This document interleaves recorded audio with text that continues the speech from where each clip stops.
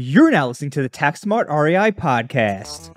Conventional investment strategies are changing. Gone are the days of investing in real estate strictly off of pro forma spreadsheets. The new market landscape has many investors reevaluating their portfolios and looking for the best place to passively earn a safe, consistent return. The Dual City Advantage Fund is an evergreen 506c open-ended fund that specializes in investing in commercial real estate.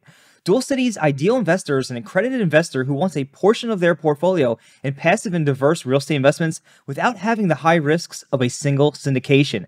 The Dual City Advantage Fund is outpacing public REIT ETFs by more than double, and while the rest of the market has been in flux, it has delivered consistent quarterly returns to its investors since its inception. To learn more about Dual City's value, strategies, and long-term vision, visit www.dualcityinvestments.com/Tom or call 846-757-2429. Again, that's www.dualcityinvestments.com/Tom or call 864-757-2429. Robert, thanks for joining us today. Would you be able to give our listeners a little bit of information on your background? For over 20 years, I was a special agent with IRS-Criminal Investigations. IRS has a law enforcement function. It's about 2,500 employees out of about 70 or 80,000 employees. They're what they call the gun toters. They're actually the ones that are on par with Secret Service, DEA, FBI, Homeland Security. And their job is to chase tax evaders and money launderers around the world. And particularly right now, they're dealing with cryptocurrency in a lot of ways. But I did that for over 20 years and retired about 2 years ago. Decided to do something else, and I started a CPA firm that just focuses on forensic accounting and tax resolution. Forensic accounting is really accounting in court. So bankruptcy court hires me, divorce lawyers, people with partnership disputes. When someone's stealing money from another person, I come in and find out where the money come from, where the money go to, who did it, how much, how it was done. That's what I do.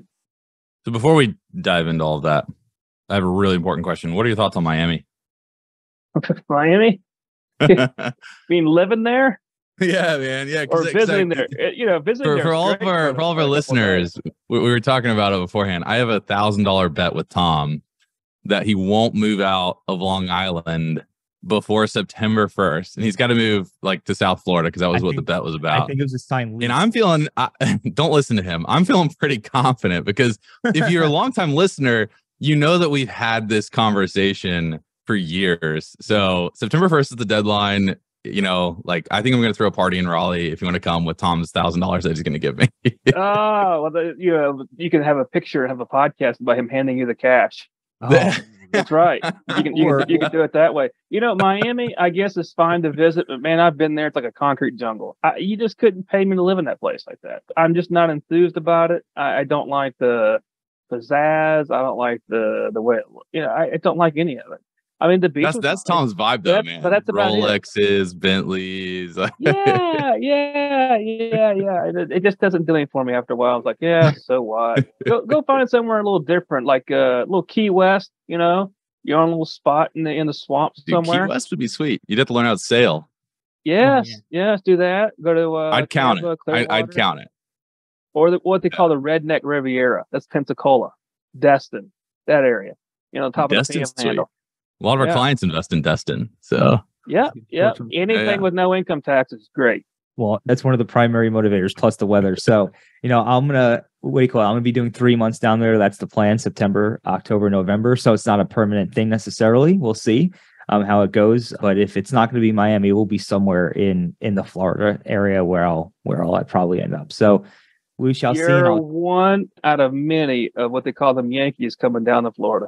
Oh yeah, no, I definitely am, and I have plans to snowbird too. I already have the plans laid out. It's just it's a matter of execution now. So that's the stage I'm in. It's execution. Like I said, lots of plans, no execution. I feel pretty confident.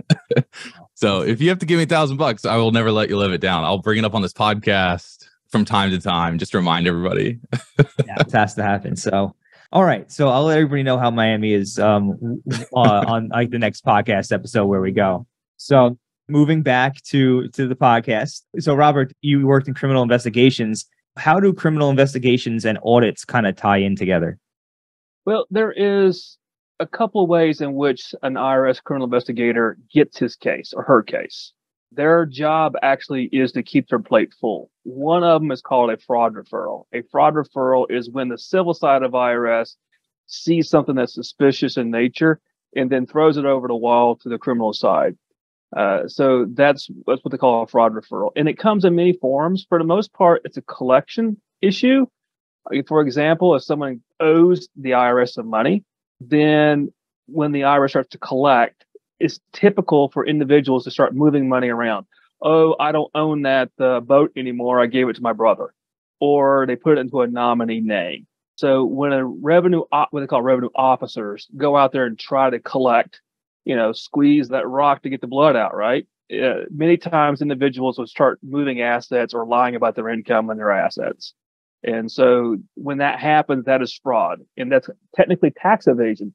When someone actually is lying about their income or assets knowingly, willfully, and so the IRS goes after them then. So that's when it starts to come in from an audit perspective into a criminal investigation perspective. It's, for the most part, it's a tax due and owing and willfulness. Willfulness is not transposing a number. It's not making an honest mistake.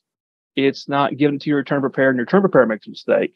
It's an intentional act where someone actually don't want to pay taxes and takes what they call overt acts or overt steps in order to hide that fact to the IRS. Got it. So that's, I guess, an important thing to understand for listeners of the show. Fraud isn't necessarily just a mistake that you make. It's you're intentionally taking actions towards hiding stuff for tax evasion to not pay taxes. Right. And remember, the audience for a criminal investigation is 10 or 12 people who may or may not have college degrees sitting in a jury box determining whether someone's guilty or not. So they really have to, some people call it dumb it down. I like to be the more politically correct, called simplify. You have to simplify the facts to where anyone in the jury box can understand what's going on and agree with the prosecution that they shouldn't be acting this way. And willfulness is rarely what they call direct evidence. Willfulness is rarely an email going, please do this because I'm hiding it from the IRS. It doesn't happen that way. That email rarely ever exists. It's usually what they call indirect evidence or circumstantial evidence, which means taking the whole picture, you can see what they're trying to evade taxes. For example, the amount of money. If it's $5, is it technically tax evasion? Yeah, but the IRS is not interested in going after $5. It's going to be the $50,000, $500,000, $5 million. It has to be typically over a period of time. So it wasn't just a 1-year mistake. It was the last 5 years that did the same thing over and over and over and over again. It's lying to the return preparer. Oh, yeah, I forgot to give you that bank statement, when they found out later on, that type of thing. So there's a pattern of behavior to where anyone sitting in the jury box would look at that and say, yeah, they know exactly what they're doing. It was just not a mistake. It wasn't a one-off type of thing or a misunderstanding of the tax law, too. Criminal is pretty serious, obviously. What about on the audit side? In your career, did you participate in a bunch of audits? No, I did not. There is a reason why criminal investigation does not intermingle with the audit, with the civil side. And the reason being is because the IRS has two functions, a civil side and a criminal investigation side.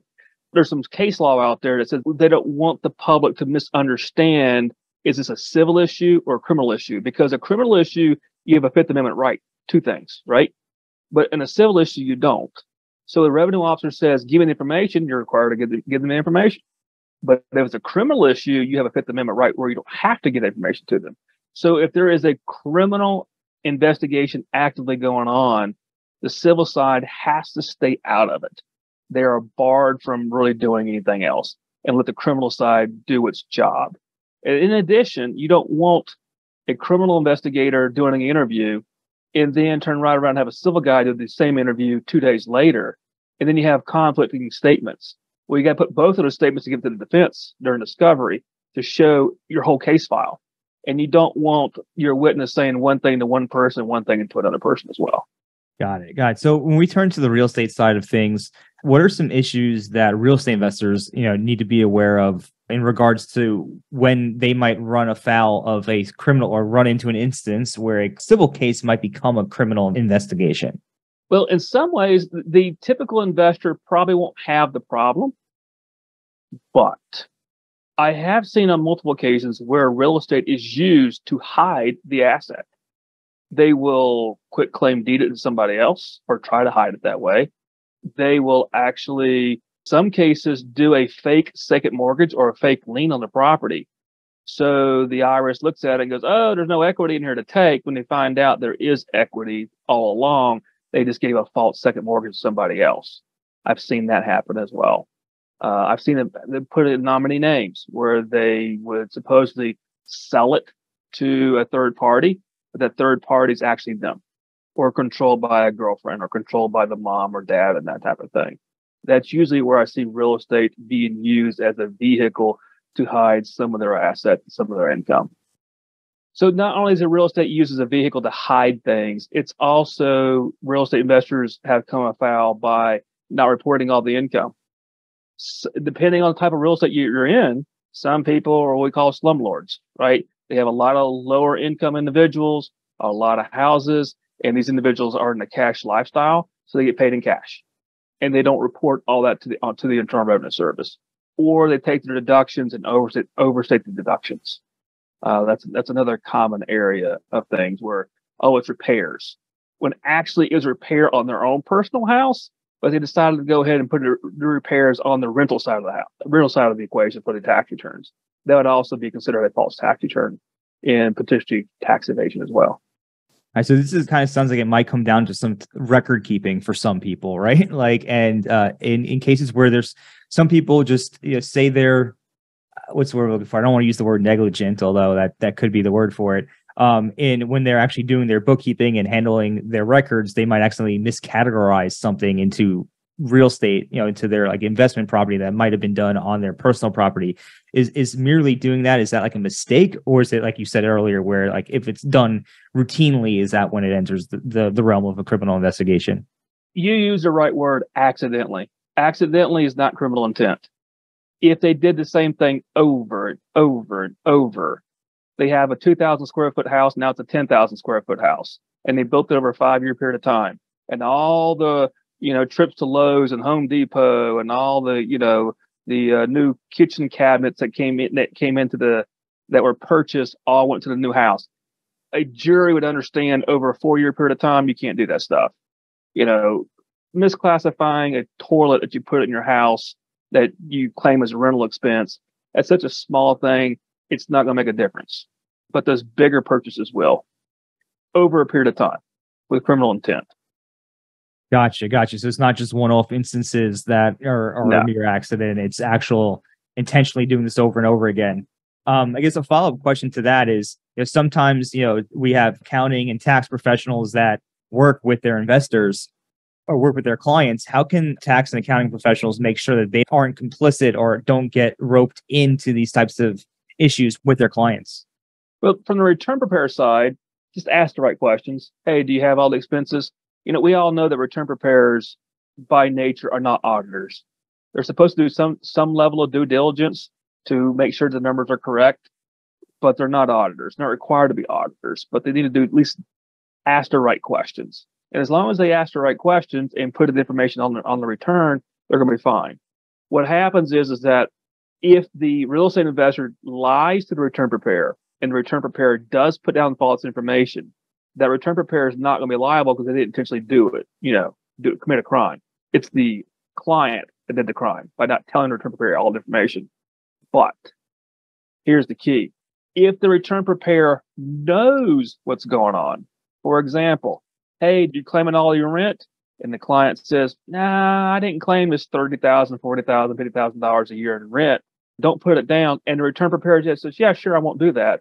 Now the return preparers put themselves in a conspiracy, but they're also committing tax crime as well. So as long as the return preparer puts down information that was given to them by the client, they're golden. It's when they know something that should have been on there, but don't put it on there on purpose.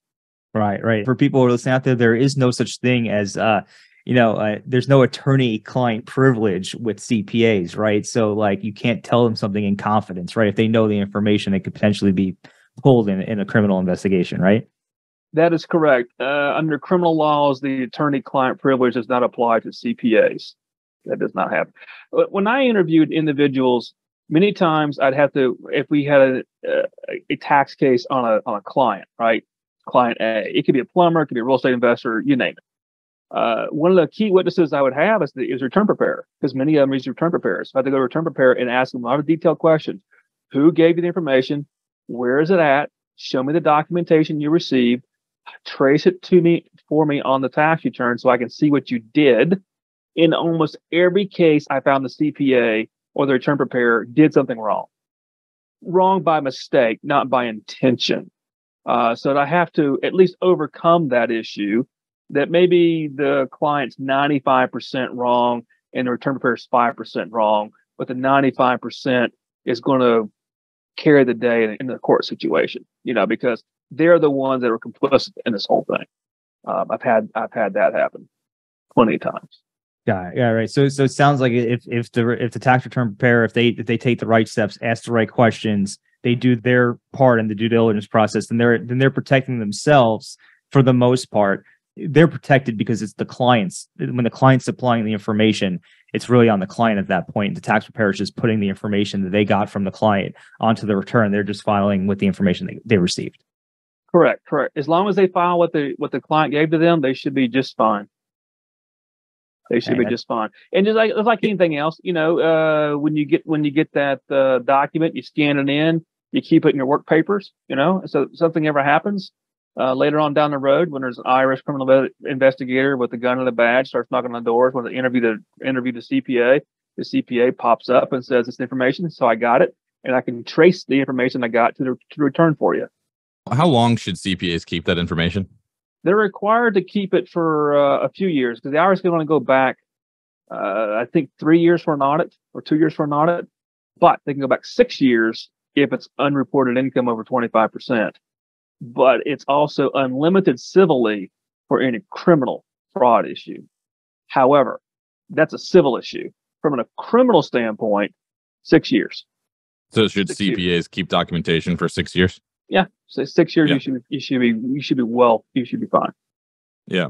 Now, you guys were talking earlier about attorney-client privilege. Can you explain the significance of that as it pertains to CPAs versus attorneys and like the IRS's role in collecting information? From a criminal standpoint, there are federal rules regarding what they call privileged communications. That is a overarching umbrella. There's a privileged communication between a parishioner and a priest in a confession setting. That's cannot be brought in the court. There's what we call pillow talk between one spouse and the other. That's also privileged communication. There's a privileged communication between an individual and a psychiatrist. Also in that setting, it can be as well. But there's also privileged communication between an attorney and a client. There's that attorney-client privilege communication as well. There's like 4 or 5 of them that are out there that you can't bring into court. Okay.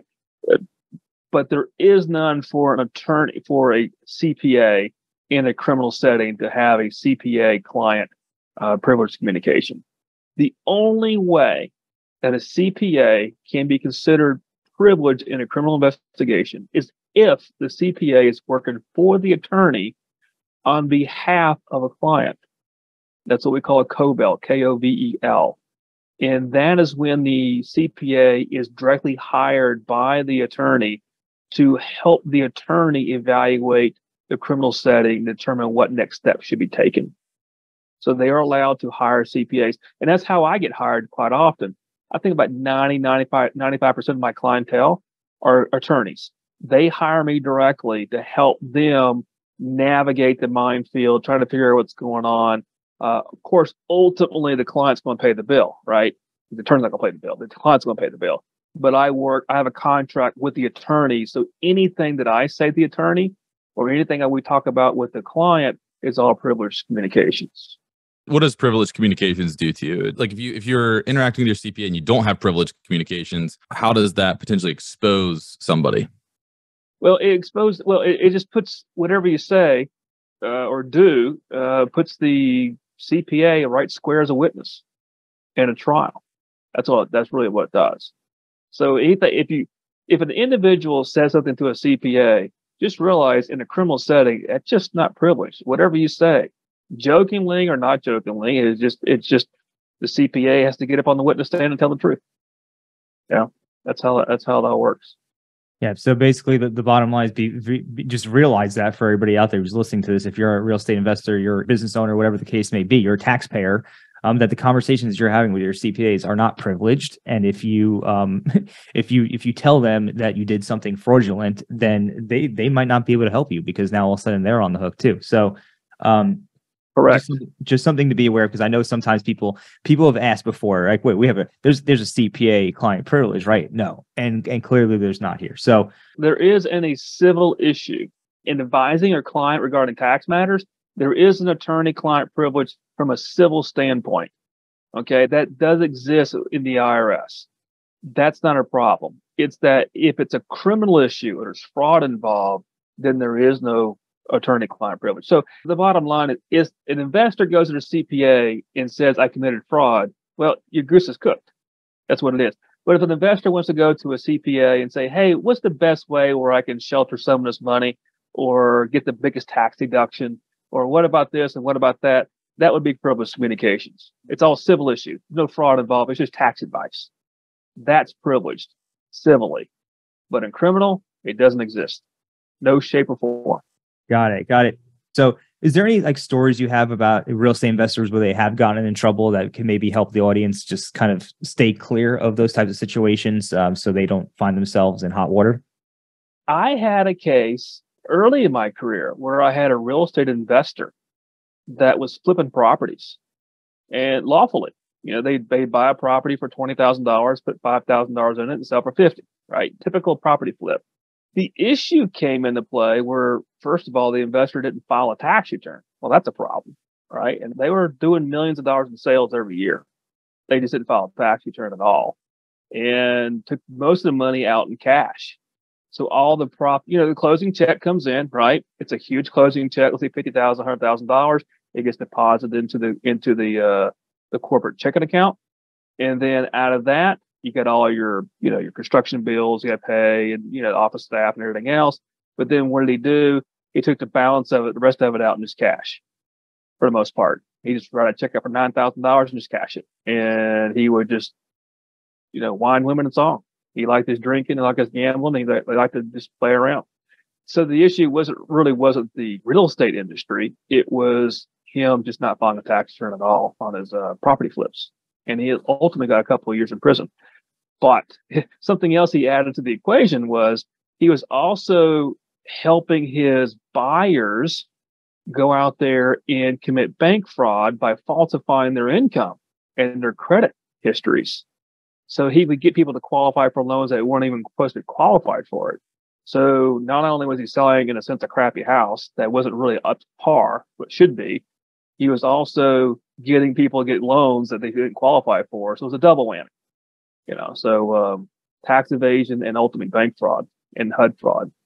Are you looking for a law firm that can handle your real estate transactions with expertise and efficiency? Thrasher Law Offices is a premier boutique law firm specializing in real estate acquisitions, private placement syndications, debt and equity financings, and corporate transactions. Their team of experienced attorneys understands the complexities of real estate transactions, from purchase agreements to fund offerings and everything in between. Thrasher Law Offices advises their clients on structuring transactions for real estate development acquisitions, debt and equity financings, commercial leasings, and has extensive experience in private placement syndications, helping businesses raise capital through private offerings. Thrasher Law Offices builds long-term relationships with the clients they serve, creating strategies and opportunities not just for today, but for your future needs as well.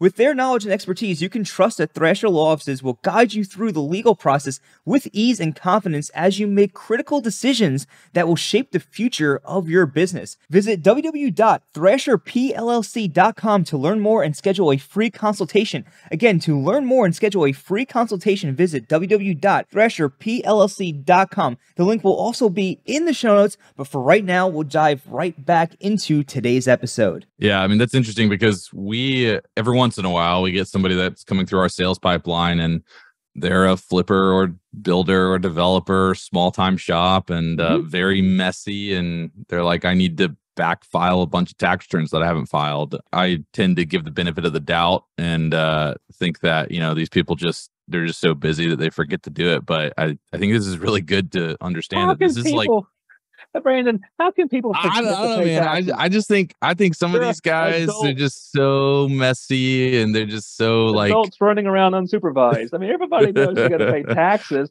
It's just that yeah, they don't want to do it one year and they get behind. Like, who wants to do that? And they next year, yeah. like, I don't want to do that now.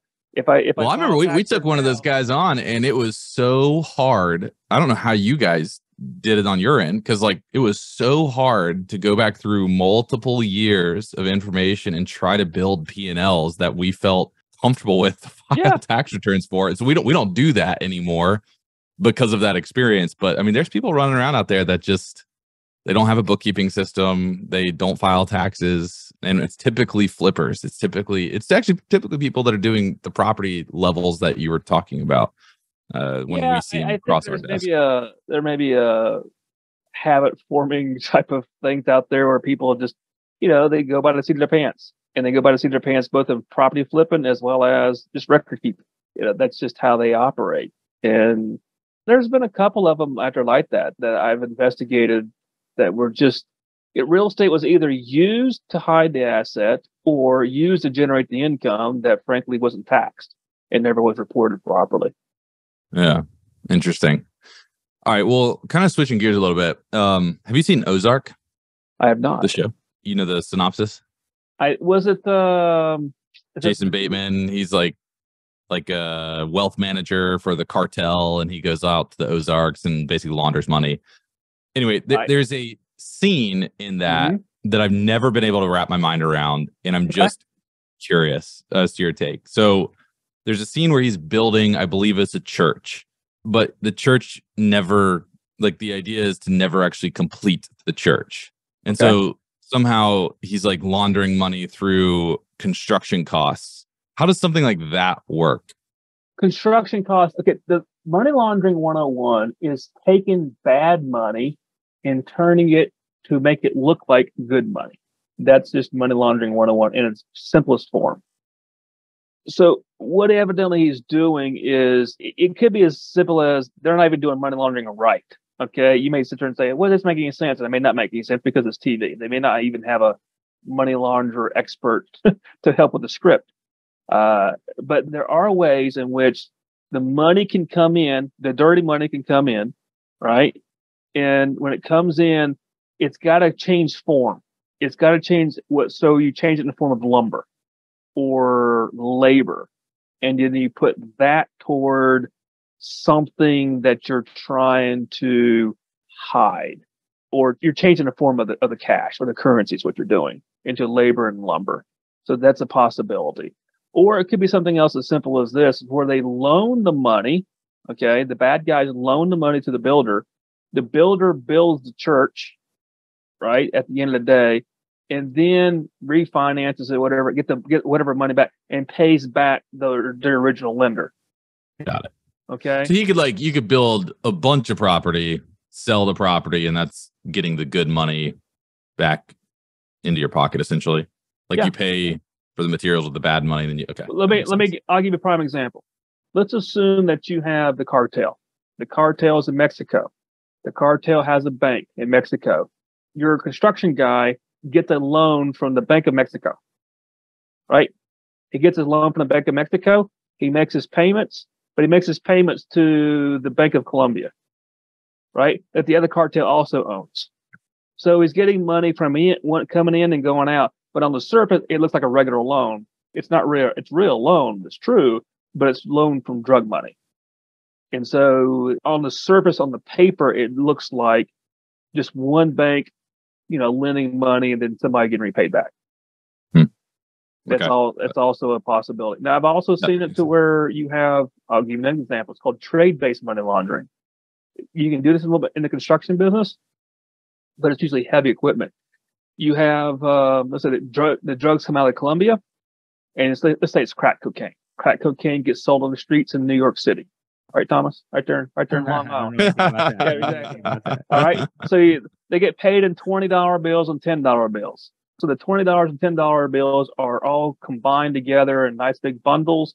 And what do? They go out and buy heavy excavation equipment. to 200, 300, 500,000 dollar pieces of equipment. That equipment then gets shipped, gets purchased in cash, gets shipped down to Colombia, right? And then it's sold. So what you've done, you've taken the drug money, you've turned it into construction equipment. And then when someone opens up a case, going from New York to Colombia, they open up the big container, it's excavation equipment. That's not illegal to have, right? So what they've done is they've changed the form of the currency to construction equipment. And so it goes down and goes into Colombia, and then they can either use it or they can sell it for whatever they do. It's called trade-based money laundering. Because if you had a big shipment full of cash going from Long Island to Colombia, people are like, oh, that's got to be drug money. No one ships cash in big containers like this. But shipping cranes and bobcats, no big deal. All right, so let's switch gears back to the good guys, because I know that we've got a lot of good guys listening to this podcast, and they might be sitting here going, "Oh my gosh, I never want to cross the desk of a IRS criminal or even auditor in general." What are some things that an honest taxpayer can implement to just ensure that everything's buttoned up, their T's are crossed, their I's are dotted? I mean, what are the situations where you've gone in and you're just like, oh yeah, this is like an honest taxpayer, and if they had done these different things differently, we wouldn't even be having this conversation? Well, for the most, IRS criminal investigators are not auditors. They do have accounting backgrounds, and they carry guns and have badges. They're accounting nerds with guns. That's really what they are. Okay, they trace the money very, very well. It's all they do is white collar tracing the money. So they're very good at it. Usually, almost always, and it's very hard to have one contrary to this, is that if there is a criminal investigation that's opened up and someone's being looked at, there has to be an obvious disparity between that lifestyle and the tax return. Let me give you an example. A construction owner who owns $1 million house, but yet he reports $10,000 a year on his tax return. There is a big disparity between those two numbers, right? So obviously there is a problem. The question is now, how bad, how big is the problem? How big is the dollar amount? Because the dollar amount is what runs a train when it comes to sentencing. And it makes sense. If you commit tax evasion of $100,000, should you get more or less time than the guy who commits tax evasion of $1 million? You're going to get less time, almost always. The judges have discretion, but they have a little chart. $1 million gives you so much time. $100,000 gives you so much time. Every defense attorney knows what this chart looks like. Okay. It's not a matter of an individual gets knocked on the door by an IRS criminal investigator and says, excuse me, do you have a receipt for that underwear that you donated to Goodwill? They're not going to do that. There's a big difference between the tax return or lack of tax return and this lifestyle. That's really what they're looking for. Now, that's the criminal side. The civil side is just part of what you already know. It's just keep your books and records and keep receipts. So the IRS comes in and says, do you have a receipt for that? Yeah, I do right here. There you go. That's what it is. It's easy peasy. And they'll be out of your hair and they'll move on and go on to somebody person. But if you get knocked on the door with a criminal investigator, there's usually 100% a huge problem between your tax return and your lifestyle. That makes sense. I saw Tom react, so I want to get his reaction here in a second. But you all heard Robert just say you need bookkeeping, okay? Oh, yeah. In a roundabout way. So, by the way, we offer bookkeeping services, not to say that this is a big ad, but get good bookkeeping services. Because, I don't even know how you make financial decisions without solid bookkeeping services anyway. But those bookkeeping services will hold you accountable to, on a monthly basis, documenting your transactions, recording your receipts, and hopefully staying out of hot water at some later point. But Tom, you had a reaction on Zoom here, so I want to see, what were you going to chime in and try to say? Yeah, we've seen this before in our sales process. People will have a lifestyle that's just not lining up with the income that they're saying they have, or what their tax returns say that they have, and they're usually very defensive about it. They won't give you information. So when I heard that, I was just like, I've seen this before. It's not too surprising. So I think we've already covered it here. It's like, at the end of the day, bookkeeping is important. Keeping good books and records is important, not only to make decisions for your business, but to prevent issues, with the IRS in general. You don't want to get, 2, 3, 4 years down the line and have a big cleanup project where you haven't filed tax returns and then someone's trying to piece together a P&L for you. Because it sounds like these are the type of issues that could land you in hot water So,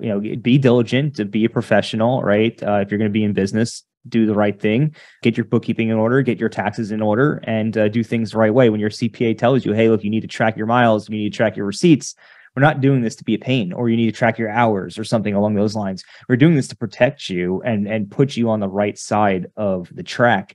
And yes, it's tedious. Yes, some of the stuff is annoying, but it's part of doing business. If you want to be in business, you have to do these things. If you don't want to deal with this stuff, just go get a job and you don't have to worry about that stuff, right? You get your W-2, you put it on your tax return, you call it a day. But if you're going to be Dude, that is such a good point. If you don't want to deal with the administrative pieces of running a business, then don't run a business.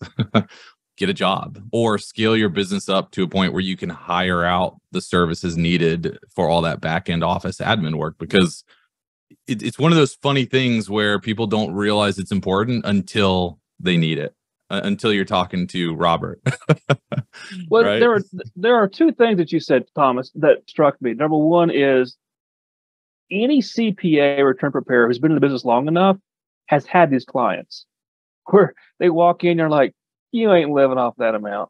We all know you're not living off of that amount. It does not make sense. Now the question becomes then, as a return preparer, do I keep them as a client when my gut instinct is they're lying on this tax return, or they're taking deductions that frankly we all know they're just crying off lie, right? And we have an obligation code of ethics, not only from our own CPA boards, but as well as with the IRS and the Office of Professional Responsibility, Circular 230, regarding preparing those tax returns where we think there could be a problem. That's number one.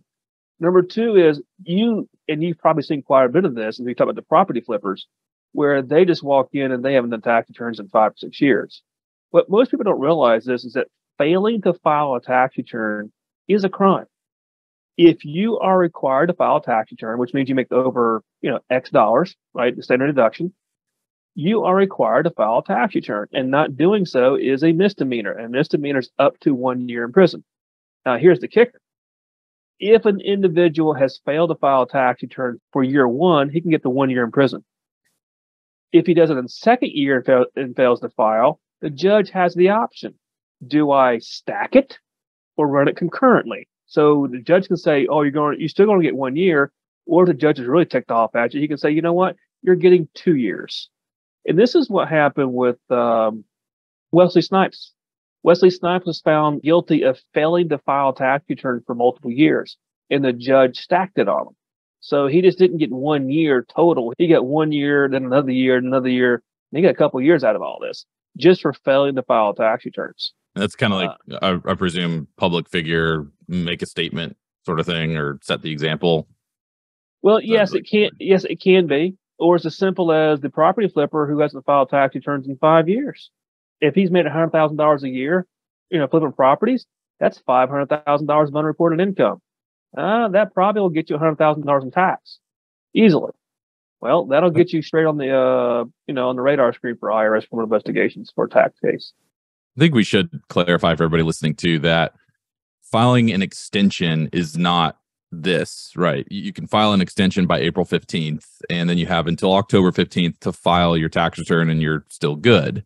I think a lot of people, we all went to school, we had deadlines, and we were forced to meet those deadlines. So we built these habits around meeting deadlines at all costs. And I think a lot of people think that filing an extension is a bad thing. But it's not a bad thing. It gives you extra time to figure it out. It gives your CPA firm, some extra time to figure it out, especially in today's world where demand for CPAs is extremely high, but supply is extremely low. So extensions are not bad, but you got to still file by that October 15th deadline. Right, because what you're doing, you're lawfully extending the date due. That's all you're doing. And so, but when that date due is passed, then that becomes the crime. So October 16th, 18th, November, whatever else it is, that's the crime. What if you are in a refund situation? Still a crime? It is a crime, but where is the jury appeal when you sit there and say, ladies and gentlemen of the jury, put this guy in prison because he's owed a $100,000 refund. We didn't file a tax return. Jury's gonna look at you going, you're stupid. Why are you bringing this in front of us? The guy's due a refund. He doesn't owe any money. So there you go. So it becomes it becomes a jury appeal issue. It's technically still a crime, but still a jury appeal issue. That makes sense. So what are some like questions that tax professionals can ask to try to avoid taking on like criminal clients? What's the that pre-engagement process? Or what are some things that we can kind of look at to try to assess, is this person going to be somebody that is not good? Or if we accidentally onboard somebody like that because we didn't ask the right questions up front, and we later discover like we're going through that tax preparation process, what do we do at that point? The easiest way to answer that question is go by the Circular 230 in your ethics board about what do you do when someone you just have the suspicion that they're just not being honest with you and candid with you. To me, I just disengage it. That's just me. But there's always going to be that client that wants to push the envelope. And sometimes they do push the envelope, and it may not be a crime. It's just they're just pushing the envelope, which is fine. Everybody's allowed to do that. It's a civil issue. That's not a criminal issue. What becomes a criminal issue is when you, as a return preparer, know that they are not filing the tax return properly or with the correct numbers. In particular, if you know it, not only just a gut instinct, but you also know that they've told you something and you decided to hide it from the IRS as well. Like, don't report all this income or put the extra deduction on something here when you know that it wasn't truthful or lawful. That's when you start getting yourself into the mix of participating in the crime and not just being a witness going, they gave me the documents, you put it down. It's no big deal as a return preparer to be a good witness. But, if I had a client, and we all had these clients before, I prepared tax returns as a small firm small CPA firm for years. We've all had these clients that come in and just scratch your head going, really? You just got to make that gut call. Do I keep them or not? If it's a consistent basis, then you look at it from the standpoint of, is it really worth the hassle? Because trust me, if IRS-CI comes knocking on your door and asks you to be a witness, you're going to be spending a lot of time with the CI agent, number one. You're going to spend a lot of time in court. It's going to take whatever fee you charge for this stuff is just not going to be worth your time at all for these types of clients. Just not. If you remember the Chrisleys, right? The Chrisleys were real estate, I think, investors at one point in time, and they were also these reality TV show people. Their CPA went to prison. And I think his fee was like $36,000 or $40,000, and he went to prison for more than 1 year. I think a couple of years. I don't know if it'd be worth $40,000 fee for me to go to prison for a couple of years. Just not. It's not. But in this situation, he did. You got a CPA who did it. Yeah, that's rough. That's rough. Sounds like when you as a CPA, or if you're a tax preparer and you hear that your client's being disingenuous with you, they're not paying the right amount of taxes, better just to disengage rather than continue on with the engagement, because you're putting yourself at tremendous risk, not only for your potential time that you might lose through having to go through the investigation, but you might actually serve jail time. There's probably no amount of money that's really worth probably the jail time that you would get. No, if you got your client to ask you to lie, that's an automatic no from me. Right. It's just an automatic no. Yeah, not having it. All right. So this is good information to have. So wrapping up, final question here. At what point should a taxpayer or perhaps a firm engage someone like yourself in the process when this happens? My initial reaction is, if a CPA calls me up and says, Robert, I'm in trouble, my immediate reaction is going to be, you need to get an attorney, and let's get an attorney let me recommend you one if you need one. And then we'll go from there. Because if I need to help a CPA who potentially is a target of a criminal investigation, that I want that attorney-client privilege where I can have candid conversations with their defense attorney, and then we can do the best deal possible and see what's going on and see what we can do for them. That would be my initial reaction to them for doing so. Because I'm a CPA, I don't have attorney-client privilege when my client comes in, any type of client comes in and tells me stuff. So I want to protect them from any potential issues. I don't want to be a witness, So that would be my recommendation. Go get a defense attorney. And if the defense attorney needs some help, then I'm here to help. If listeners want to get in touch with you for whatever reason, perhaps maybe they're experiencing some of these issues or whatever the case may be, what would be the best way for them to do so? There's a couple of ways. I have my website, nordlandercpa.com.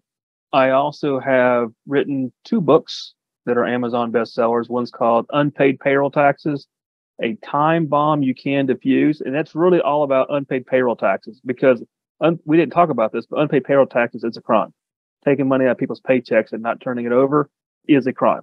And the government treats it that way. And the other one's called Criminal Tax Secrets, what every defense attorney should know. And that's the book for defense attorneys to know how to evaluate a case when it goes from a civil issue to a criminal issue, and the various stages in a criminal investigation, how to best evaluate it. It's really my wisdom in maybe 150 pages about how to handle a case like that. And the third thing is also going to be my podcast. I have a podcast called the Fraud Fighter Podcast, and my audience is those who are interested in the anti-fraud, anti-money laundering, in the forensic accounting industry. So that's my audience. Awesome. So what we'll do is we're going to go ahead and drop that information into the show notes for anybody who's interested in checking out the books, checking out the podcast, or getting in contact with Robert, learning more there. Robert, I want to thank you so much for coming on the show today and sharing your wisdom with us. Now we know some things that are definitely that we'll definitely have to watch out for. And hopefully everybody who's listened today takes this stuff seriously and understands that filing your tax returns is important. It's a crime if you don't. And also kind of just the importance of record keeping and doing things the right way so you don't end up in a criminal investigation. Very true. Very true. Thank you so much, guys. Appreciate the time.